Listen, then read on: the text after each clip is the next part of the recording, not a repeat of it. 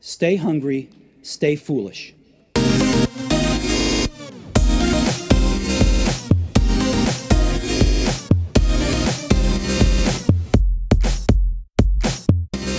Most of us do not see ourselves as biased towards people or different races or genders.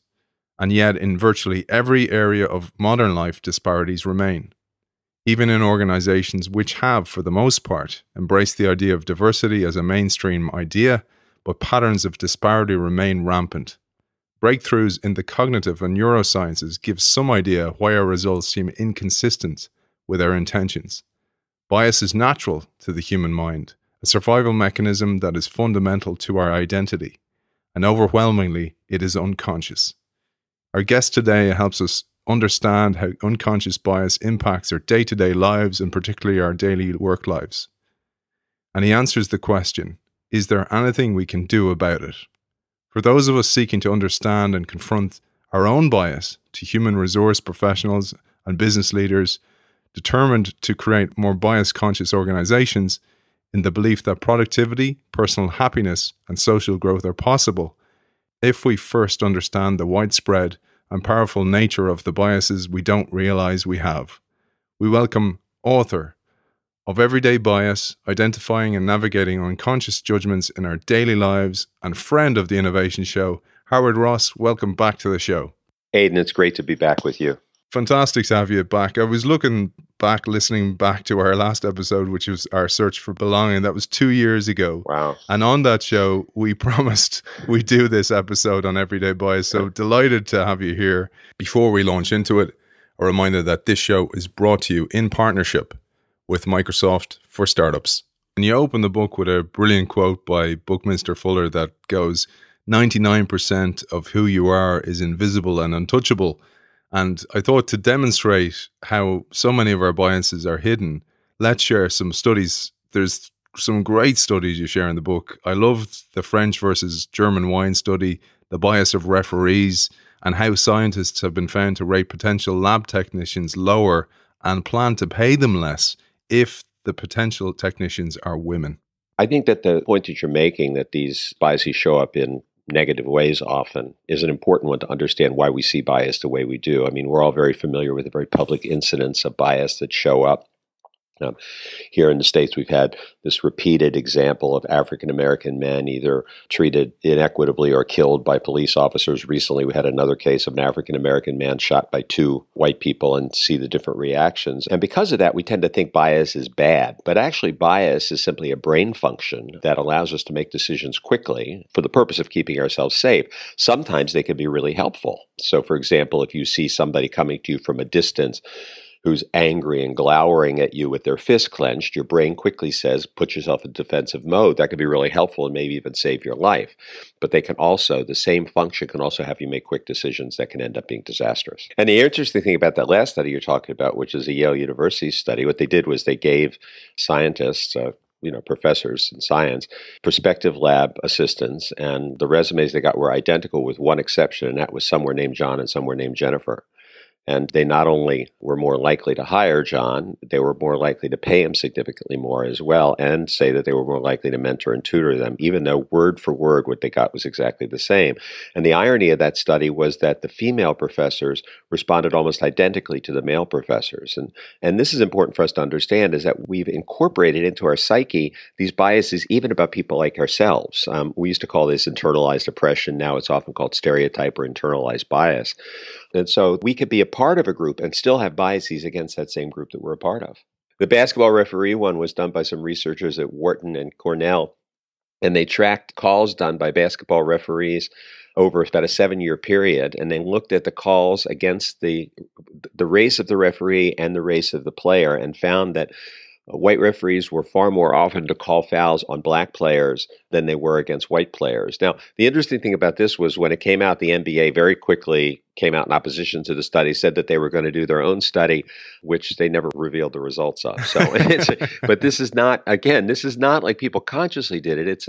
In fact, it's not at all inconsistent with lots of other things we see, particularly biases towards African-American men, where they're seen as more frightening, more violent, More impervious to pain, interestingly enough. Some studies in healthcare show that Black patients are given less pain medication for the same presenting pain, that sort of thing. And so you could see how a referee would see this guy as the tough guy in that interaction based on all those preconceived notions.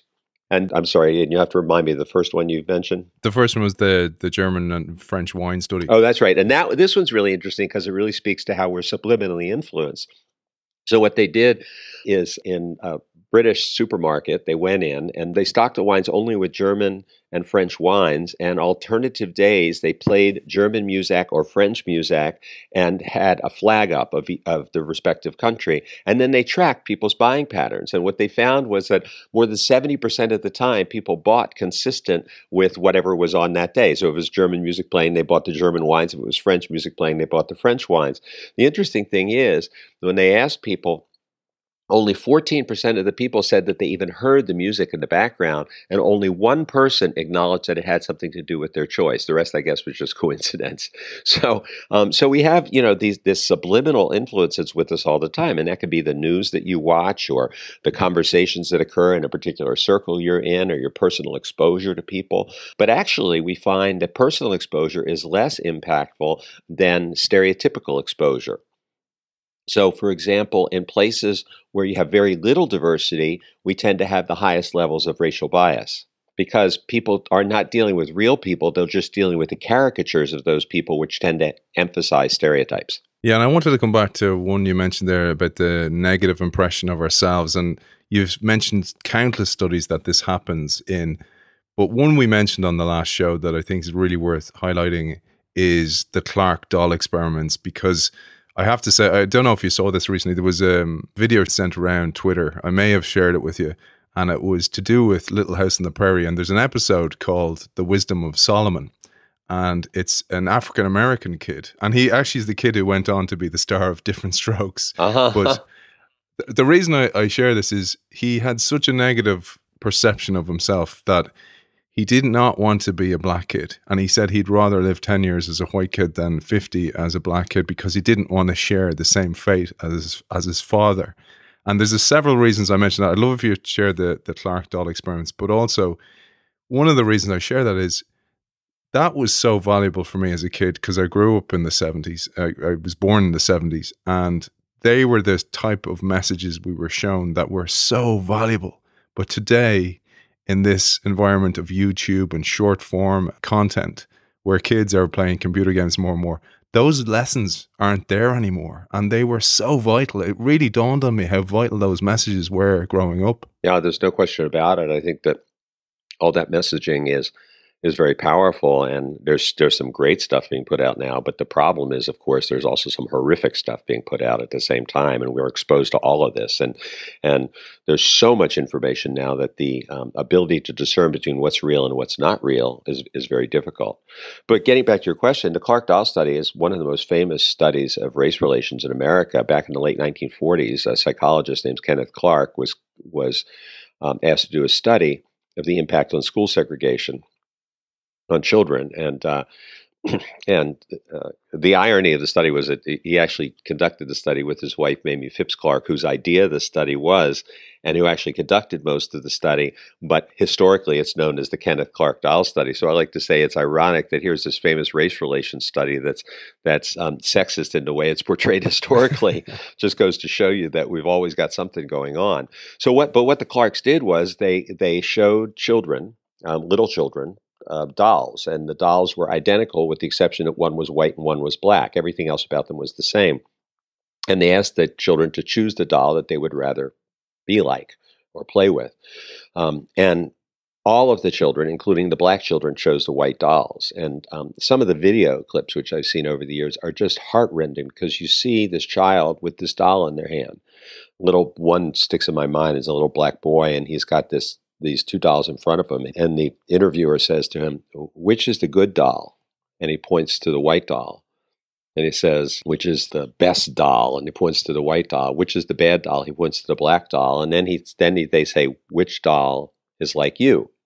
And he starts, and you can see his hesitancy as he wants to go towards the white doll, but he goes towards the left doll when he has to say, "This is like me." And you see his face just sink. And then which doll would you like? Of course, he chooses the white doll. So this study was incredibly powerful. And in fact, Earl Warren, the Chief Justice of the Supreme Court, who headed up the Brown versus Board of Education ruling that desegregated American schools, said that that study was what basically flipped the court. When they saw the results of that study, they realized that school segregation just couldn't continue. Yeah, which just shows why this work and your work is so powerful and so important in society, which is why I mentioned that Little House on the Prairie episode. Those episodes are so important. And thankfully, thanks to the mere exposure effect and globalization, more races live together. So we're more used to other races. But certainly in Ireland in the 70s, there weren't very many African-American people around. You had your own differences, of course, Aidan, around religion, which played out in the same kind of irrational decision-making often in Northern Ireland. So I think this is human. And we saw it in Rwanda with people of the same race, or, all throughout history, we've seen people divide between us's and them's and go at it after each other. Absolutely. And we'll get into that because, as you said at the top of the show, this is baked into our consciousness. This is baked into our physiology. We do this for positive reasons in a way, but they just manifest in negative ways. And for those of us who think maybe we're immune to gender or race bias, there's a really interesting study you point out about weight bias. And in a world where obesity is rampant, I quote a study by David Miller that you mentioned, an associate professor of internal medicine at the Wake Forest University School of Medicine. And he said, anti-fat stigma is so prevalent. And by the way, Everyday Bias was written in 2014. Many of these studies are 10-year-old or more, and this, I think, is so prevalent in our society. But Miller said, anti-fat stigma is so prevalent and a significant barrier to the treatment of obesity. Teaching medical students to recognize and mitigate this bias is crucial to improving the care for the 2/3 of American adults at the time who are now overweight or obese. Yeah, and the interesting thing about that study, which by the way was replicated in at least 4 other universities that I know of, and they all show the same thing, which is that doctors discriminate against patients who are obese. They give them less time, take their concerns and complaints less seriously, follow up on protocols less often. It's almost like they say, they're not going to care, why bother with them? But the irony is that at the Bloomberg School of Public Health at Johns Hopkins University, a study showed that patients do the same thing with doctors, that patients also have a lower opinion of doctors who are overweight and tend to listen to them less and give them less assessment scores for this very same kind of behavior. So we do this to each other. But the truth is, we do this in so many facets of human life. I mean, we've had over 1,500 studies in the last 10 years alone of this phenomenon of bias. And it shows that if you can name a physical characteristic of human beings, I'm pretty sure I can produce a study for you that shows how people discriminate around those differences. As we mentioned, those differences or those biases are so hidden. And at this stage, I'd love if you'd share the Sufi 13th century fable of Nasruddin Hoja, Turkey's renowned ancient trickster. Yes, oh sure, of course. Mullah Nasruddin was a character in Sufi tales. If people know Aesop's fables, very much like the Aesop's fables, and they all had purpose and meaning. And he was often kind of a trickster. And so the story goes that Nasruddin comes up to a border guard with a donkey filled with hay, and the border guard looks at him and he's suspicious. He says, I know this guy's stealing something. So he makes him take down the hay, goes through all the hay, can't find anything. He says, all right, go ahead and pass. And he keeps doing this, with regularity every few days for a couple of years. And finally, he comes to the border one day and the border guard says to him, listen, I know you've been stealing something. He says, today is my last day on the job. I give you my word. I won't rat you out. I won't tell people what you've done. But just for my peace of mind and my retirement, can you please tell me what you're doing? And Nasruddin looks at him. He says, what you're stealing. Nasruddin looks at him. Sure. He says, I'm stealing donkeys. He had unpacked all the straw, looked through all the straw, but it never occurred to him that the donkey, which was the most visible thing, is what he was stealing. And I think that this is a good insight into the nature of mind. I mean, we tend to look at the places we're used to looking. We think we're supposed to look, but often we miss things that are right in front of us. And this is true even in the most dramatic kinds of circumstances. For example, Trefton Drew is a researcher at Harvard University. He's studies in the medical school, and he did this study with radiologists. He gave them a lung scan to look at that he had done, and in the middle of the lung scan, which these CT scans are done in slides, basically image after image after image, he stuck in 5 images in which And they were asked to look for, by the way, cancer nodes, which are very tiny. He stuck in 5 images in which an image of a gorilla, which was 50 times the size of the cancer node, but was dark and black as opposed to being white like the cancer nodes, but stuck it right in the lung. And you can see these pictures and you can't believe that anybody missed it, but 83% of the radiologists missed the gorilla because they were so carefully looking for something small that they missed something large that was right in front of them. So, and these are Harvard radiologists, Harvard Medical School radiologists. You don't get much smarter than that. So it's important for people to understand this is not about how smart you are, it's about how aware you are.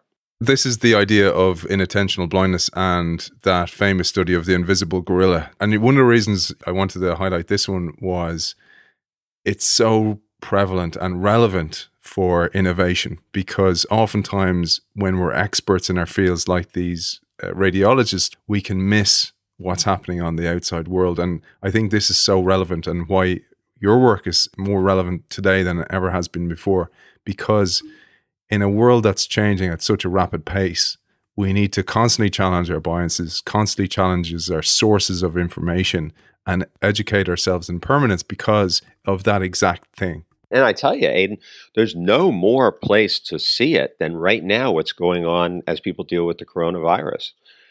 You've got 2 very different political points of view, different economic points of view. You've got anti-vaxxers, all these different people who have a position already about this virus. We should stay in lockdown. We should open up. And so what do? They go onto the internet and they get all the information that they see all the stories that align with their point of view and say, yeah, and just don't even notice information or data that points to the other side. And it's very difficult to have a conversation with anybody who's really weighed the information carefully on both sides, because most people are pulled towards their oppositional points in gathering that data and in perceiving what they perceive. You go deeply into politics as well, but also those of us who consume politics, and you say in the battle between emotion and rationality, emotion always wins.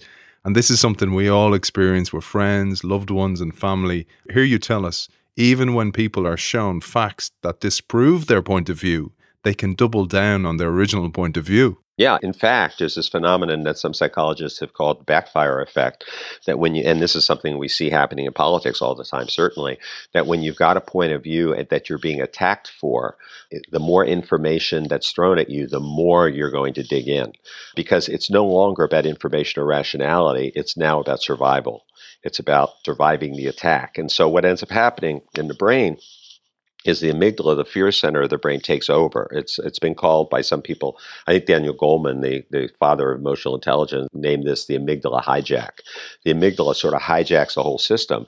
The prefrontal cortex, which is the more aware part of our brain, the part of our brain that gives us more consciousness as we know it as human beings, sort of disappears, almost like the roof of a convertible flies open.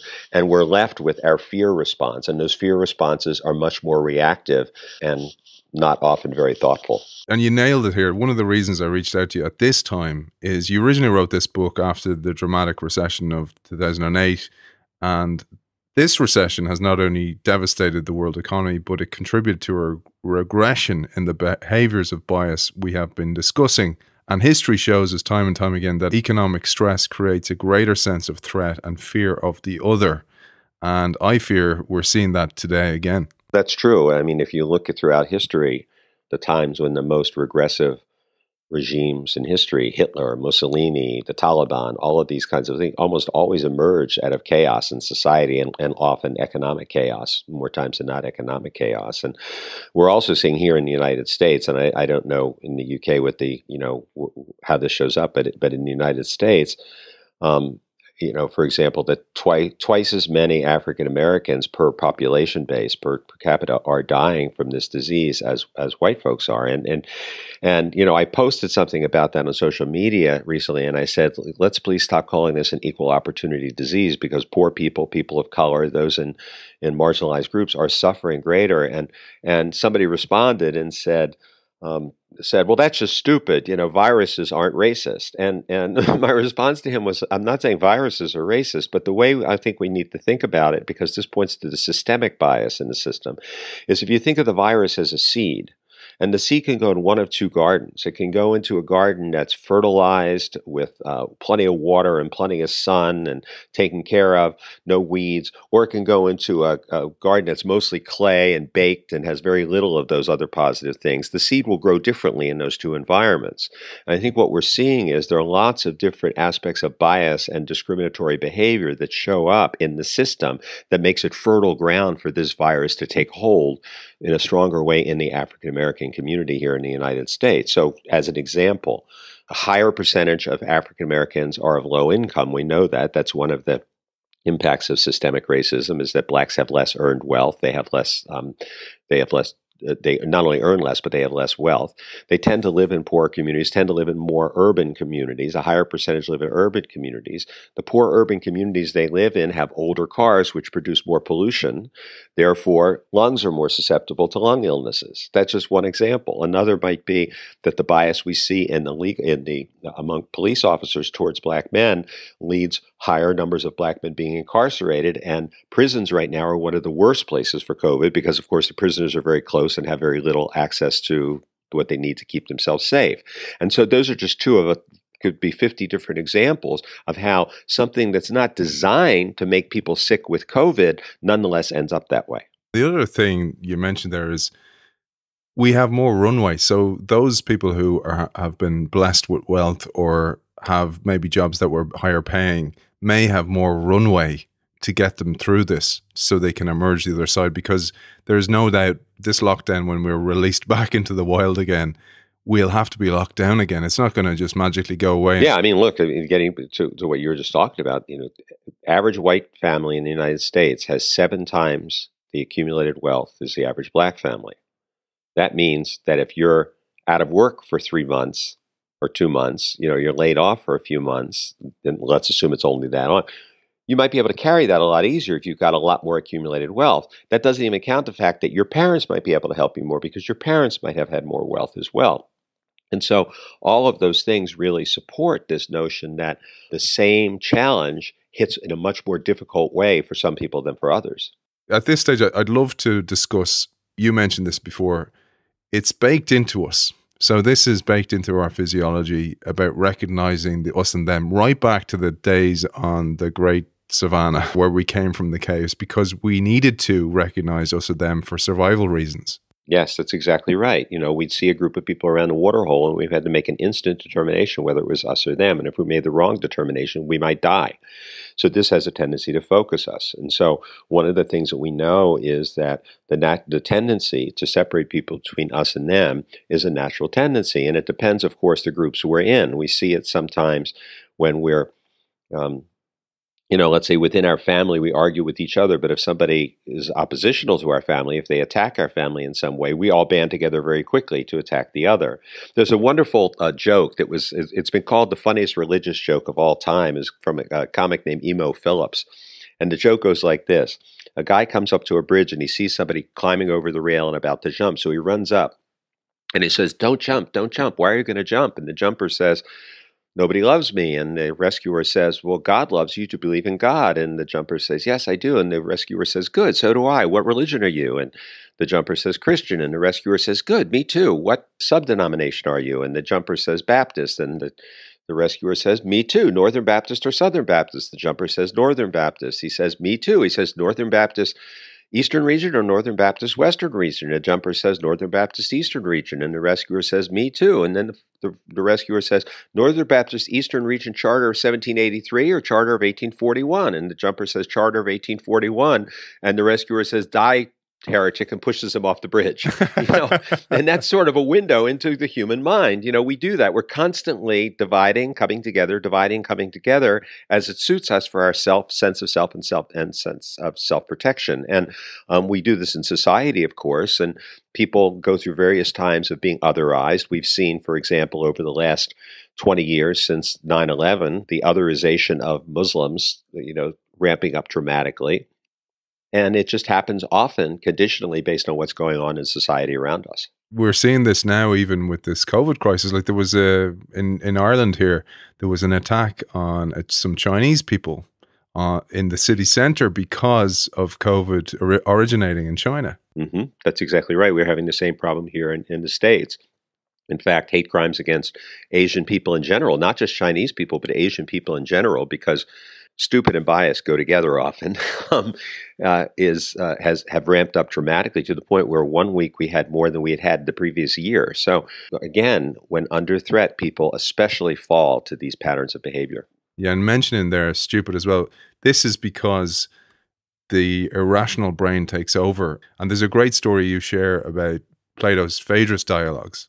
Yeah, well, Plato was really probably the first person who we know of. Now, that just means that he's the one who was recorded, but nonetheless, first person we know of who really talked about the mind in a complex way. And in Plato's model, the rational mind was like the charioteer holding the raging emotions represented by the horses in place. And that became a model for Western civilization for 2,500 years. We worshiped at the heart of the rational. You hear it in our conversations. Are you sure you're being rational about that? Are you sure you're not being emotional? But in fact, what we know is that emotions generally are the drivers of almost everything we see and do and trigger almost all of our behavioral reactions. We think, for example, if we see somebody, that we evaluate them, we come up with a particular point of view about them. But in reality, we know that what happens is, because we can now see the brain, is that we have the emotional reaction. And then in essence, what we do is we gather the data that supports that emotional reaction we have. I mean, Albert Einstein said it well. He said, the intuitive mind is a sacred gift and the rational mind is a faithful servant. We've created a society that honors the servant and has forgotten the gift. And so because of that, because we don't value our emotional reactions, we also don't pay enough attention to them. And so the rationalization that we've done is what seems like makes sense to us, even though it's all driven by our emotional tendencies. And once again, the political system is the greatest window into that because we can see it happening every day. You see two different people watch the same politician speak, and they'll look at the exact same statement. You say, you see what I mean? Even though they're using it to prove two different points. So it's just, it's our tendency to want to be affirmed, to want to get the information that affirms what we already believe. I'm going to come to how this manifests in the workplace now, because I find this work so relevant for innovation and change work and transformation within organizations, because these in-group, out-group phenomena happen in the workplace all the time. And it's one of the phenomena our listeners will surely have experienced, particularly if they're change makers in any way. And you tell us it goes back to as far as 1906, when it was recorded by William Graham Sumner, who wrote, "Each group nourishes its own pride and vanity, boasts itself superior, exists in its own divinities, and looks with contempt on outsiders." And I think this is so useful for us to understand, because we can sometimes feel it's us, and we can sometimes feel we're the ones ostracized, or we're doing things wrong, and it can affect mental health. But if you understand that this is baked into basic human psyche, you can understand it more and you can be more liberated. Yeah, I think so. I mean, I think that one of the things a lot of times people say to me, well, you talk about unconscious bias, doesn't that let people off the hook? I don't think it lets people off the hook at all. I think it just points to the fact that we have to understand this about ourselves in order to work with it. For example, you were talking earlier about your children, and I think every parent, I know certainly it's been true for me, I've got 4 sons and 6 grandchildren, and any parent I've ever talked to will admit in private that there's been a moment where you felt like, I didn't say act on, but felt like smacking your kid upside the head, but because we all have that in us, that frustration, that anger that comes at, being parents or there's sometimes we just feel like, physically letting it out. But most of us, thank God, are thoughtful enough to say that's not a smart way to raise your child. Beating your child is not the appropriate response. And so we put the child into a timeout for 5 minutes, and we cool off, and they cool off, and then we come back and we think more rationally and more in a more appropriate way. What's the appropriate discipline for whatever the action was? I think similarly, if we're aware of our biases, if we're aware that we have trigger points that can cause us to react in ways that are not healthy, by being aware of them, we can mitigate the impact of those. It doesn't mean that the bias itself stops. The metaphor I like to use, it's a bit like standing on a clutch in a standard transmission automobile. When you step on the clutch, the motor doesn't stop, but it disengages from moving the car forward. And this is very similar. When we're aware of our biases, when we take responsibility for our biases, it actually makes it easier for us to prevent them from guiding our behavior. Yeah, I love that metaphor. You told me that one before, and it really stuck with me. Also, because I found it's the same with fear, because you explain this really well in the book where you talk about fear and people as amygdala hijack response. It's almost like it's brake pads or clutch pads, if you will, that it can wear down if it's overly exposed. Yes. And one of the ways I found it fantastic to build it back up, to build up those pads, was through meditation and actually the awareness, because you catch yourself just before you're going to react and you respond instead. So this putting it into clutch, taking a moment, and it's a split second, and you go, no, there you go, Chief, don't do it.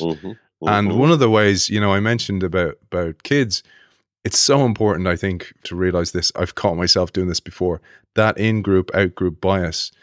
We, parents, are often the ones who start the ball rolling with children. We can say stuff, a throwaway comment about the neighbor or about some kid in the school or about somebody we're talking about where the kid overhears, because all those little bits of information are thrown into the mixing bowl of the kid's mind and marinate over time to become their reality. That's exactly right. I mean, that's exactly how it happens. We basically get exposed to different things. We learn to process those things over time. Those things become the beliefs that guide our way of looking at the world. But it's important for us to realize that this becomes a very unconscious process. It's under the surface. It's not like we look at things and evaluate everything. At some point, we make leaps of faith. And in fact, this is one of the functions, the most important and valuable functions that bias serves for us in a positive sense. Let's say, for example, all of us walk across floors all the time, whether it's in our house, our workplace, our businesses, out on the street. We just walk. We don't think anything about the floor supporting us because our history and our body is that the floor is always there to support us. But what if we were walking across our house one day and we stepped someplace and there was a trap door and we fell right through to the second level, right? Now, what do you think it would be like the next time you walked across that floor? You'd be, reaching out with your toe to tap the floor each time. It's a little bit like anybody who's been burned on a stove knows this. The next, week or two, or sometimes even longer, when you go to a stove, you're very hesitant about touching the stove because you had that experience of being burned in your background, in your back of your mind.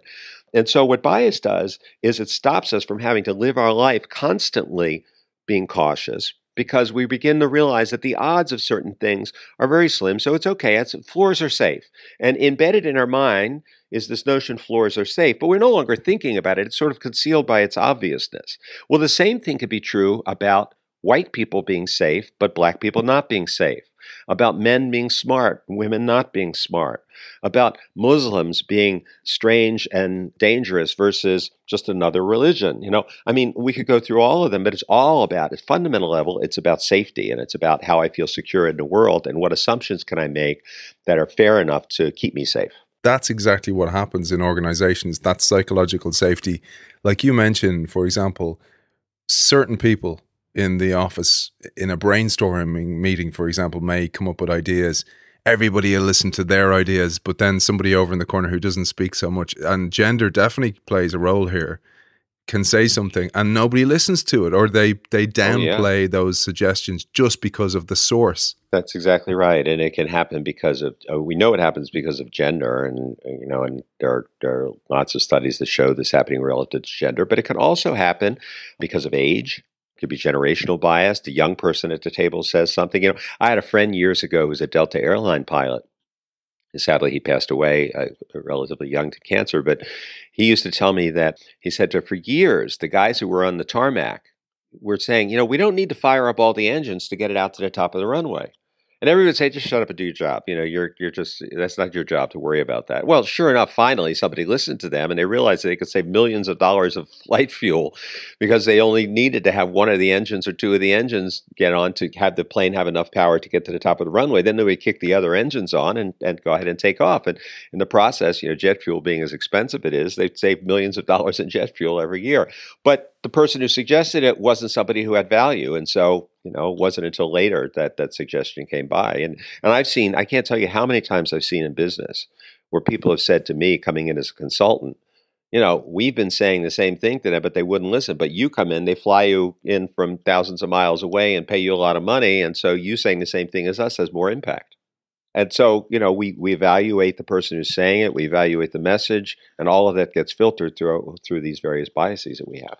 And you've just reminded me of the brilliant study or the brilliant exercise with Joshua Bell with the classical music in Washington. Yes, yes, yeah. Joshua Bell, who of course is one of the finest violinists in the world, was doing a concert at the Kennedy Center, which, for those of you who don't know, is the big concert hall here in Washington D.C.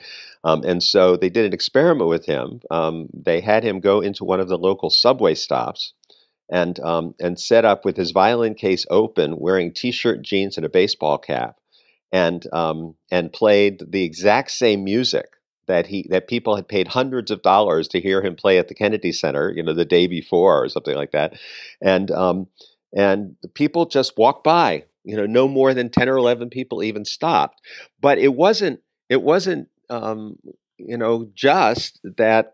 Where he was playing, because then they put up, as part of the experiment, a sign that said, "This is Joshua Bell, who played at the Kennedy Center last night," and hundreds of people stopped to listen. So it wasn't just that it was in the subway and people didn't want to stop. It was some guy in a subway just didn't have the same kind of expectation of quality as the guy who was playing in the Kennedy Center. And, look, there's so many stories about this, so many stories about that. I just recently rewatched the film Good Will Hunting. I don't know if you've seen that film. Oh, but fantastic. About the guy who was the janitor, who was this brilliant math guy, and nobody believed at first that it could be him. He must be cheating or something, until they realized that he was a savant, that he actually, was brilliant in these domains. So, it's all of this has to do with expectations. And when you put this in a business environment, think about the number of brilliant ideas that might have been lost.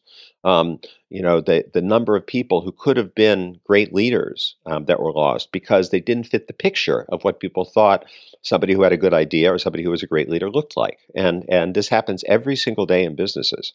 It's really, I hate hearing that, man. It's so frustrating for those people. I'm sure some of them will listen to the show. They're the ones who bring an idea and it's not listened to, or they leave the organization and years later it's rolled out, but it's too late and the organization has missed the boat, etc. But it relates very strongly to the idea of attribution bias, but also to the halo and horns effect. So the source of the information, I'm thinking here particularly about silos within organizations or departments within organizations. And one department may suggest an idea to another, but because of the source of the information, they don't act on it. And I want to say, by the way, also, it's not just, it shouldn't just be the people who are affected by this who are frustrated. It should be the organizations who are frustrated, because they're the ones who are losing the capability of turning this talent on as much as they can and getting all the value of having this talent. So the irony is that while the people who are in the underserved groups tend to be the ones who feel the pain of it, the organization really suffers for it as well. And that's in fact the sad thing, that so many organizations don't meet their potential because their people in the organizations are not allowed to meet their potential. This goes right back to the hiring of the organization. So I mentioned at the start of the show about how this is relevant for HR professionals. And this next subject spoke to me as a former pro sports player, because coming into the working world as a early 30-something, having retired from sports, yes, I was like Joshua Bell in a way. So there was this attribution bias or a diagnosis bias, that what can he bring to the organization? And this happens in so many factors of life. But we develop these blind spots that stop us seeing people or circumstances that are exceptions to the rule. And this not only counts for job interviews, but also for innovation opportunities. I'd love if you shared a little bit about this. Yeah, I mean, look, you look at yourself as an athlete, you know that people have this thing about dumb jocks. Some people have this thing about dumb jocks, and they classify you into the category of that. And being an athlete for somebody like that is a detriment. Then you have somebody else who was an athlete who loves the spirit of athleticism and says, well, this is great. Athletes have learned to be team players, so that's a plus. And the same person, in this case, you, could be evaluated 180 degrees differently depending upon those two mindsets. I know one company here in the States that was built because the guy was an athlete, and he started his company in his garage with 4 or 5 of his friends who he played sports with, and the whole company got built up around the sports culture. It was great, it was thriving, except if you were a woman, if you were a person of color, or you weren't an athlete, the presumption was that you weren't going to fit in, and so the same thing that helps us can be narrowing to us at some point. The important thing is we realize that once the mind decides that something like this is important, we have a tendency to discard anything that counters that. There's a wonderful quote from John Kenneth Galbraith, who was a great economist back in the 60s and 70s, or the 50s and 60s, I guess, who said that most human beings, given a strongly held point of view and evidence to the contrary, will quickly go about refuting the evidence. And so once we have it in our mind that this is the right kind of person for us, then we may miss the brilliant person who's the iconoclast. So let's say we set qualifications for work, right? So let's say we say, okay, we want somebody with a college degree. Now that would make sense. You get a couple of hundred different resumes, and you have to have some way to filter them down. So you say, okay, college degree, so you toss them out. But in the meantime, maybe you toss out Steve Jobs, Bill Gates, Mark Zuckerberg, Elon Musk, all of these incredibly brilliant business people who didn't finish college. Actually, I'm not sure Musk may have finished college, but the other three didn't. They were dropouts. And so we say, well, college dropouts, we're not going to hire any college dropouts. Well, you've just eliminated three of the most successful business, icons of the 20 and 21st century.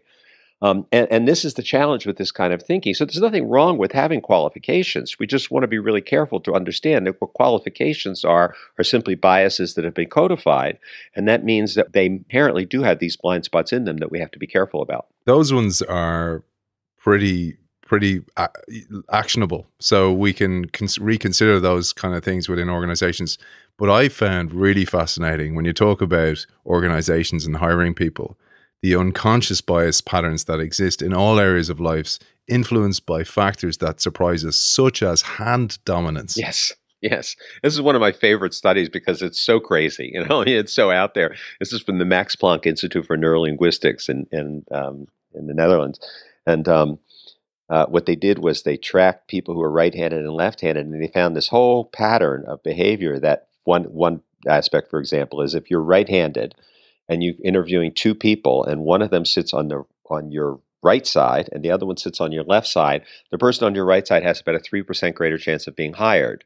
Now, that doesn't seem significant, but most of these biases don't play out in dramatic ways. Mostly they're subtle, and that might be the slight difference that gets that person over the hook.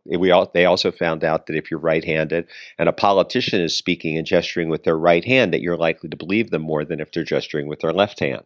Now, almost nobody. My father was left-handed, and he used to talk about discrimination against left-handed people, in a comical way. He used to joke about it. You people, all the scissors are made your way and none are made my way. This sort of a thing. But we're talking about making hiring decisions based on stuff like this, and at a certain level, we would say that's crazy, and nonetheless, it is standard, normal human behavior. Yeah, and more of this that were just fascinating studies were these reactions that happen deep within our psyche. And one I found from the University of Toronto that you mentioned in Everyday Bias is the rainy day study of interviews. This is unbelievable. Yeah, it's pretty wild. And yet, once you break it down, it makes perfect sense. So Don Rettelmeyer, who's actually a pretty advanced thinker in this field, he was a student of Daniel Kahneman's, the great Nobel Prize winner. Rettelmeyer is at the University of Toronto Medical School, or at least he was when he did this study, and he tracked medical school interviews of students who were applying over, I think it was a 7-year period. And anybody probably knows that people who apply for medical school are generally all pretty smart.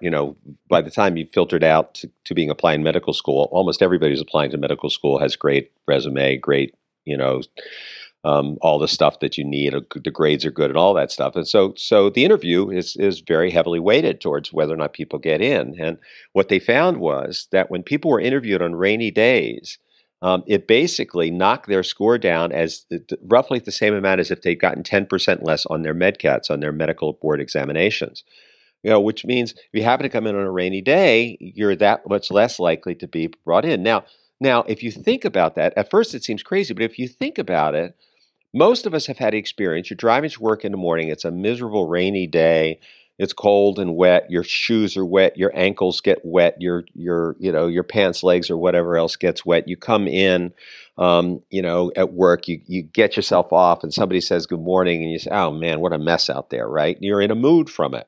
You come in on a beautiful sunny day, and the exact opposite happens. And you come in and you're like top of the morning to you, and it's great to see you, and great, let's sit down and have this conversation, and all of that shows up in the scores of the interview because it's the mood of the interview that affects it as much or more than the quality of the interviewer.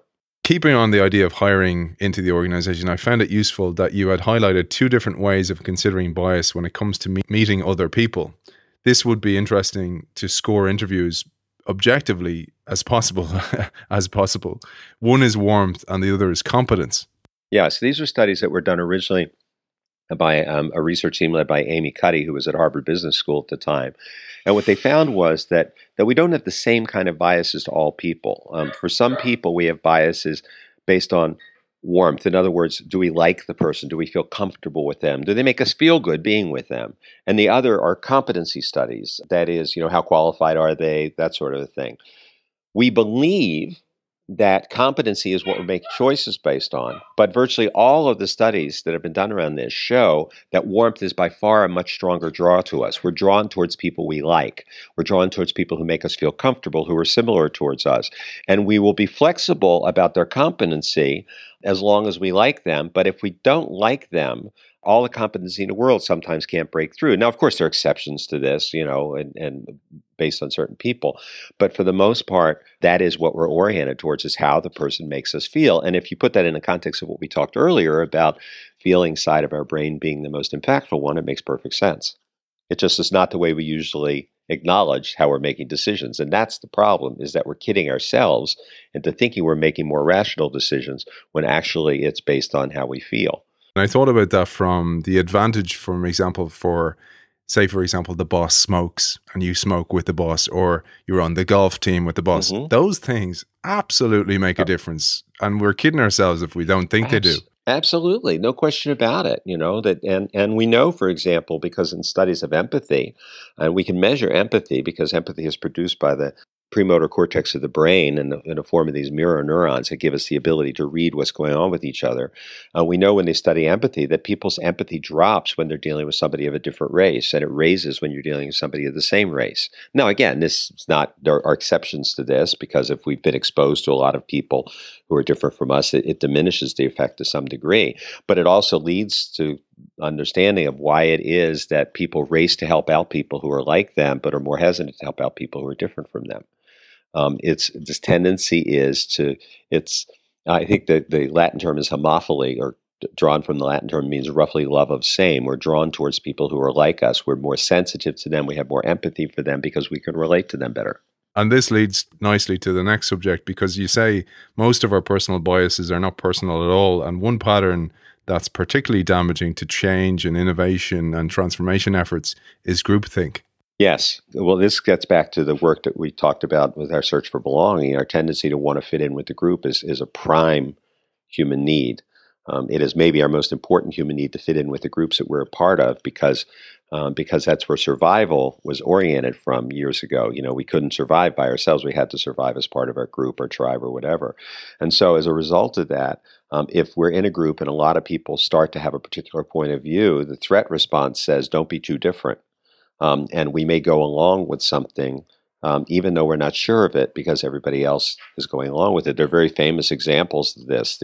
Morton Thiokol, the company that produced the space shuttle, the Challenger space shuttle that blew up, there were people who saw that there was a problem, but they didn't say anything because everybody else said it was fine. The same thing was true for the Bay of Pigs invasion. There were people who said that this ain't going to work. Everybody said, just be quiet, we're fine. And so people went along with it. And I think most everybody who's listening to us has had a moment where they've done this themselves. They've gone along with a group even though they had questions about something because it felt safer to fit in. You give loads of exercises in the book of how we can start dealing with this, but I think a group or an organization starts with the individuals within it. So that's the place to start. So if there's one exercise we can do to start our journey on identifying or maybe counteracting our biases, because as you say time and time again, we cannot get rid of them because they're there for survival reasons.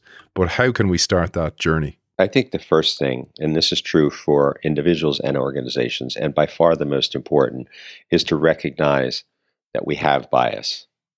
You, me, and everybody else. We all have bias. It's fundamental to how the human mind works. And instead of being ashamed of it, instead of being embarrassed about it, instead of hiding it, we need to learn to embrace the reality that we have that and then learn to deal with it and manage it. And on an individual basis, that means doing some of the work that we need to do to be more aware of ourselves, and also creating relationships with people outside of ourselves who are bold enough to give us feedback.